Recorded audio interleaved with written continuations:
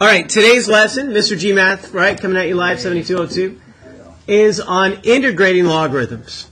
This is going to be a little more involved, and some algebra skills that you might have forgotten we're going to review right now. Are we together? Say we're together, right? We're listening. You promise?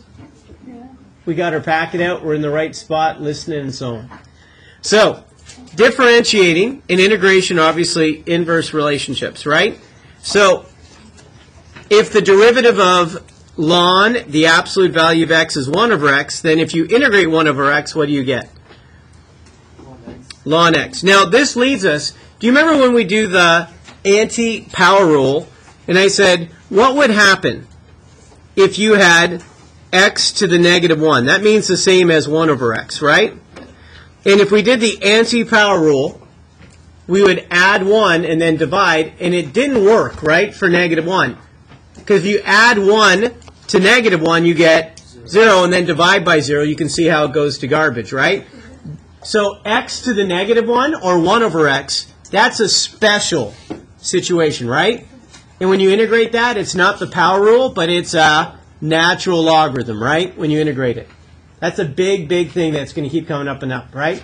So, to recognize that x to the negative 1 is not a power rule. If I said y equals x to the negative 2, and you integrate, then you would add 1 and then divide, okay? So, this exponent makes it special. And if you tried to apply the power rule, you should, like, stop yourself, right? And go, hey, that's not right. What do I need to think about? All right. And then it said, if you integrate, what did I say again about the numerator? It's the hook. What? I didn't say that before, I don't think. All right, so the numerator is the hook. So if there's a hook involved, where would you find that hook? In the numerator. All right. And if we want to set up the hook correctly, we're going to set up the numerator, then undo it right in front as necessary. All right, so here are the rules. You can see them, right? Let's look at number 1. Oh, and it says, although it's true for both, right, why do we always use the absolute value? Do you know why? No. So this, when we integrate, we're not going to use, every time we integrate with ln, integrate, what are we going to include inside? Bars. Why does it need the absolute value bars? All right, I'm going to tell you. Look at this function, negative 3 over x, right? You know when you integrate it's going to be ln x, right? But why do I need the bars? The reason is this. What's the domain of negative 3 over x? Except what? 0, correct? If I just go ln x, right, what I'm saying is the domain really is all positive values. Because inside a logarithm, you can only have positive numbers, right, for the domain. But if you put the absolute value bars, what are you saying? It can be negative, it can be positive, but not 0. So why do you need the bars? To protect the domain. Why do I need the bars? Protects that domain. That means the domain can be negative and the domain can be positive if you put bars there. No bars? It can only be positive. Okay? So let's do this. So when we integrate, what are you going to put inside a logarithm? Bars. What are you going to do again? Bars. The numerator's the? Oh, good. What's the hook here? Negative 3 is the hook. All right, so how am I going to integrate this?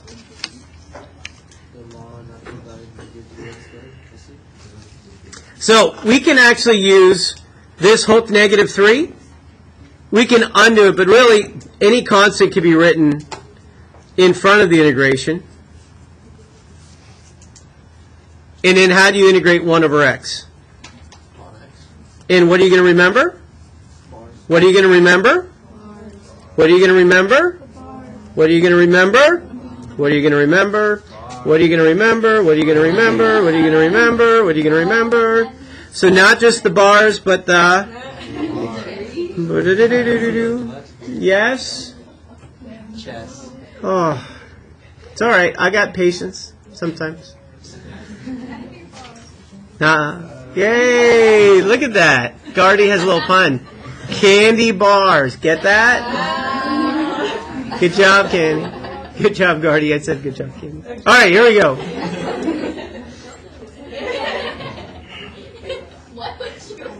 See, do you get it? The bars guard. Oh, wait. Here we go. It all comes around. Here we go. Number 2.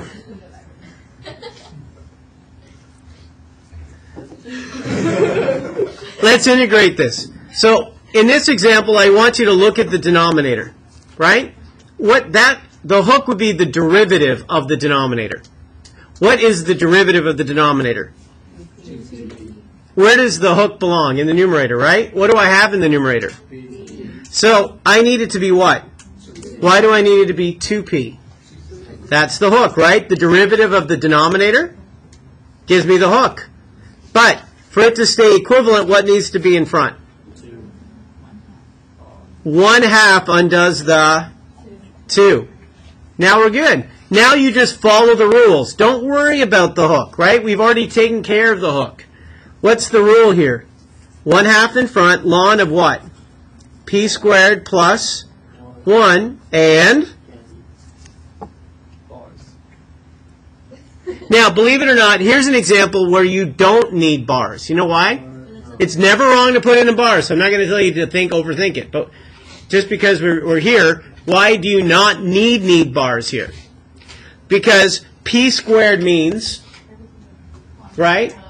So it takes care of that essence, that if you had a negative number, it will be positive. A positive number would be positive. So the domain is already protected with the squared compared to the bars. Okay, 3. And I'm going to rewrite it properly. How do I find the hook? The derivative of the denominator. What is the derivative of the denominator? 3t squared minus 2t. Is that the same as what's there? What do I need in front to make it equivalent? No. I know. I know you're on the track, but you thought too quick. You didn't really think about it. What do I need in front so they stay the same? It's not 1/3, but because 3 times 3 and 3 times 2, right? Now, what's the rule to integrating? Don't worry about the numerator. This one I need bars, right? Because t cubed. And then? I do. I need the candy bars. I'm going to use that now.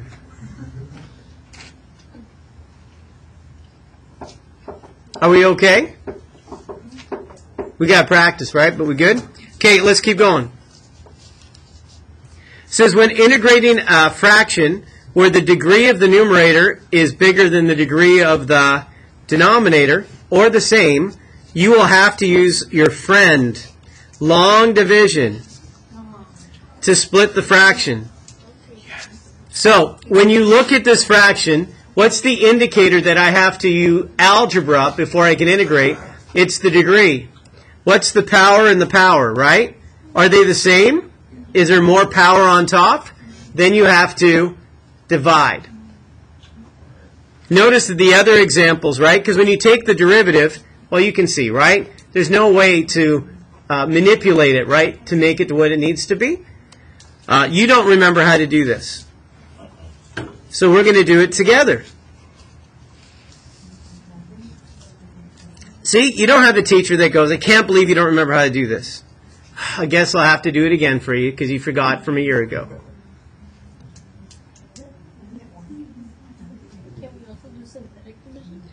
No, and that's such a good question. So the good question was, when I taught you division of polynomials, if I taught you last year, right?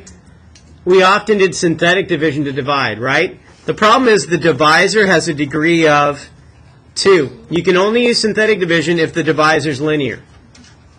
Okay? This is a big emphasis on the AP exam, is to know that you can do long division. They think that you guys don't know. All you do is synthetic, that if you had to do long, you can't. So there's questions that force you to do this. It's been a new emphasis. They tell calculus teachers that this is one of the new emphases that they're going to put on the exam, that they're going to make you do long division. So here we go. How do I do that? Well, x squared goes into x squared how many times? If you don't know, you take the first term divided by the first term and get your answer. Got it? So multiply 1 times x squared, 1 times 2, and then what do I do for long division?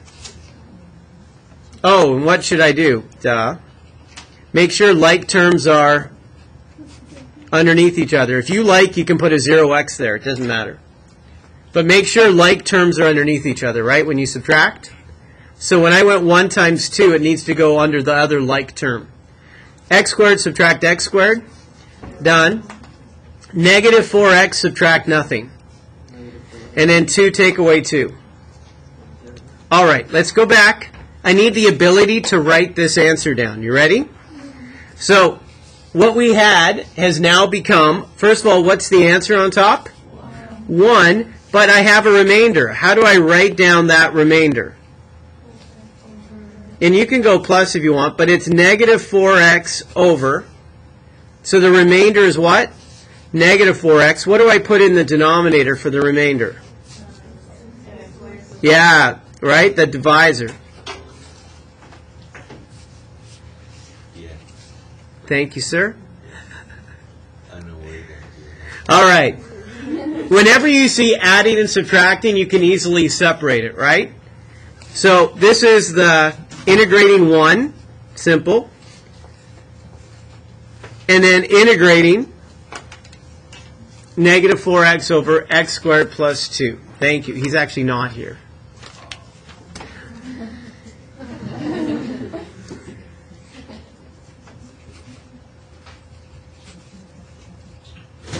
All right, so the easy part, integrate 1. 0. Oh. Maybe it's not easy.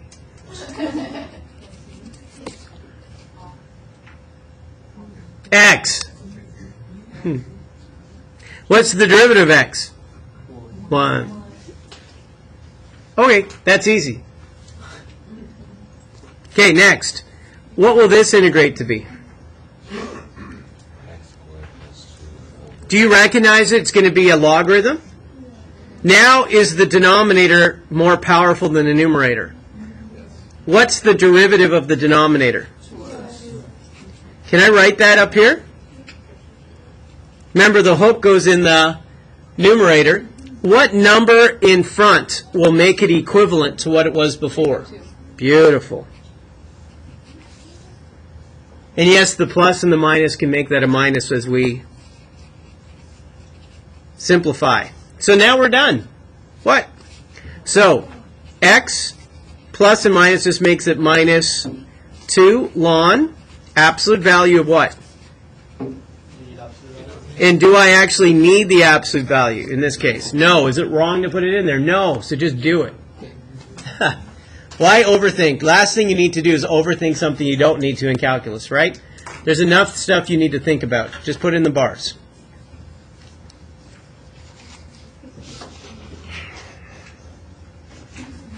All right, example 5. When integrating functions that contain logarithms, you usually want to think about doing a reverse chain integration where u equals ln x or something that contains ln, and that the hook is 1 over x. Let's see what that really means so you can understand it. Notice that normally when you see a fraction, I'd say, what's the derivative of the denominator? And it is 1. Can you see it doesn't fit the structure of that? But instead, look at it this way. Do you see the ln x? That's an indicator that ln x is actually your u, and your hook is actually what's down here at the bottom. It got flipped around. I can show it to you better this way. Do you know that they are equivalent, what I just wrote down? That ln x times 1 over x means the same as that. Do you notice how I put parentheses around here? There's a reason I'm going to show you in a second. So first of all, what's the derivative of ln x? Do you see how the hook is included here? So the derivative of ln x is 1x. So here's u, and here is u prime. I don't need to do anything to manipulate. It's ready to integrate, right? The hook is right. There's nothing to change. How do I do this then?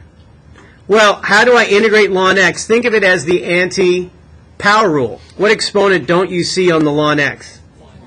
So what's the anti-power rule? Relax. You add 1, and what do you get? So parentheses, and then divide by, and the candy. What?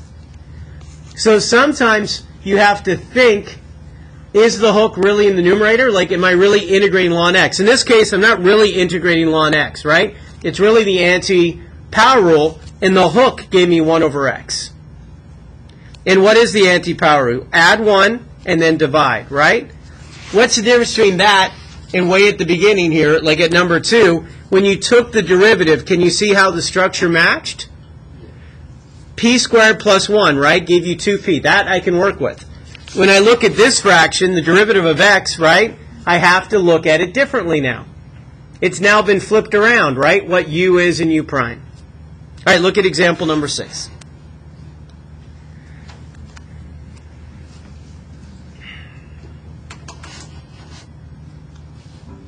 You ready? Okay. If you can see this, do you see how the expression contains ln? And can you see outside? I see 1 over x. I know it's hard to see, but those are indicators. Ln and 1 over x. That's because they're derivatives, right? They're hooks. I'm going to write this differently. I'm going to write it, instead of 1 over, I'm going to write it as 2 subtract ln x to the exponent negative 3. Will you allow that? Yeah. And 1 over x, I'm just going to write down times 1 over x. Why do I write it this way? Can you actually see u and u prime when I write it this way? Yeah. So often, right, a fraction needs to be written as the negative exponent so you can see u and u prime. What's the derivative of 2 subtract ln x? Close. So what do I need in front to keep it equivalent? Right?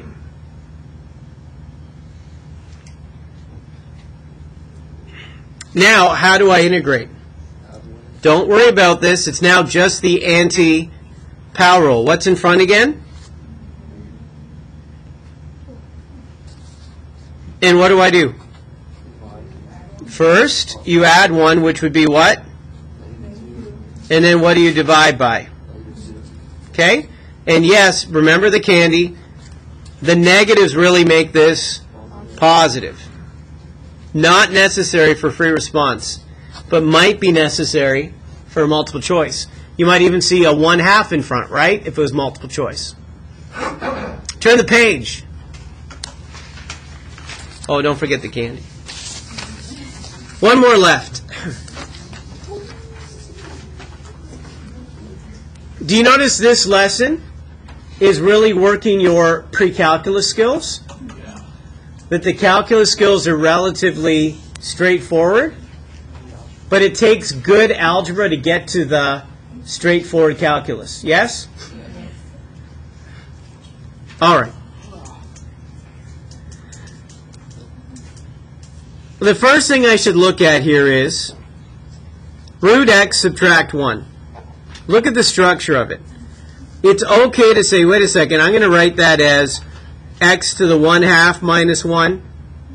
I could also write that as x to the 1/2 minus 1 to the negative 1, right? It's okay to rewrite it in a way to try to see what direction I need to go. If I took the derivative of the denominator, would that help me with the hook on top? No. If I took the derivative of the base, do I see the hook outside that can help me do the anti-power rule? No.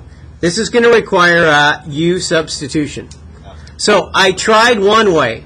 Wait. I tried one way. What's the first way I look at when I see that fraction? The derivative of the bottom, do I see it? No. Write it instead of as a fraction, as a power, right? If I take the derivative of the base, do I see the hook? No. Now, my last scenario, what am I going to do? U substitution. So in this case, u is going to equal only the square root part.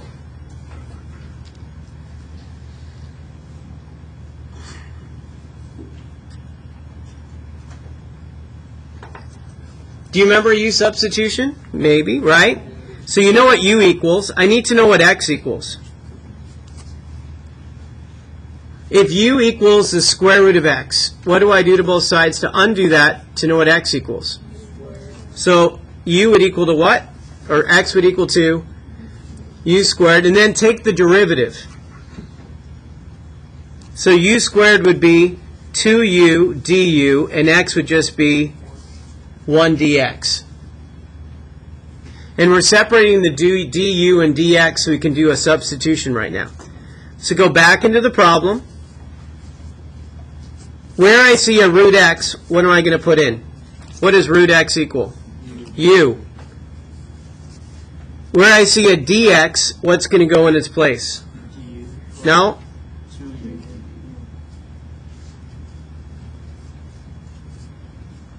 So now let's put it together. If you like this problem, you are showing off that you love calculus.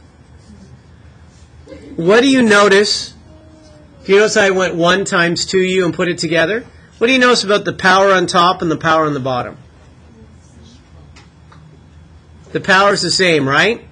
If the power is the same, or if the top is bigger, what do we need to do? Long division. As I said, you love this problem, you love calculus.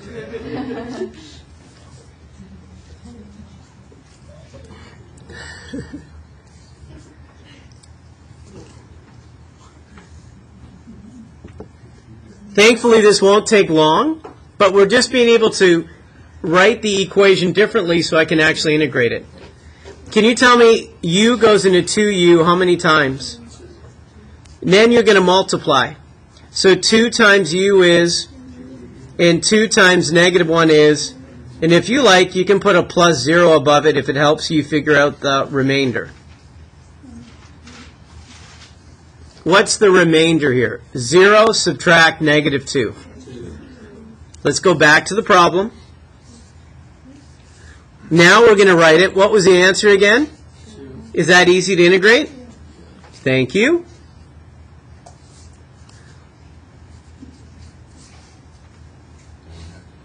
We're not there yet. What's the remainder? So it's 2 over u minus 1. Now, huh? Why did that make you laugh? U minus 1, like u minus 1. All right. Later I'm going to kick myself that it. Later when I catch on. You're like put 2 over u minus 1. Yeah, I'm not getting closer. I want to. All right, let's integrate this before I feel really dumb. I'm just math smart. I'm not like real, like worldly smart. Okay, so integrate 2. What do you get? 2u. Make that simple. What is this right here? And recognize, do you know that 2 can actually be written in front of the integration because this is the constant. And when I look and go, okay, what's the derivative of u subtract 1? The derivative is, it's set up, right? And what is that? It's going to be a logarithm. So it's 2u plus 2, and what goes inside the logarithm is u minus 1. And don't forget the candy. And then what's the last step? What does u equal again? So wherever there's a u, what do I put in? X to the 1/2. Or you can put in root x, equivalent. And it's over.